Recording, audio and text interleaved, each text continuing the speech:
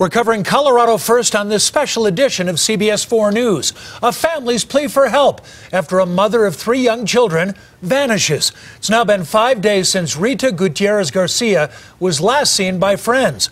They'd been out at some bars in downtown Longmont. In the last hour, police and her family talked to reporters in hopes of getting anyone to come forward with information. Our Jamie Leary is live tonight in Longmont. Jamie?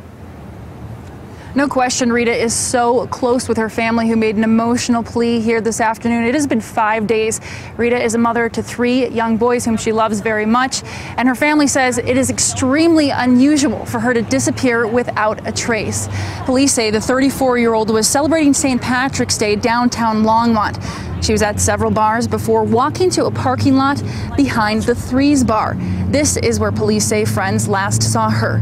She was apparently on her cell phone when she told her friends that she would get a ride home. She was talking to an unknown person.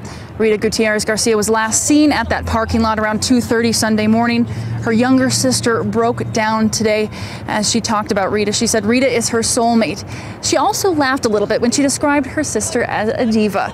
She said her sister would never go anywhere without her hair done and her Snapchat.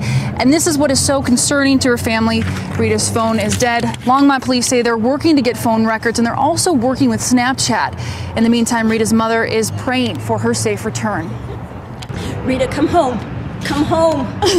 Okay, we need you. And you got to finish school. You got to see the boys. And remember, I'm supposed to be the strong mom, so I'm not going to cry. Even though inside I'm breaking, Rita, so please come home. And we know Rita's 5'7" tall, about 140 pounds. She has tattoos on both of her shoulders and arms, as well as her feet.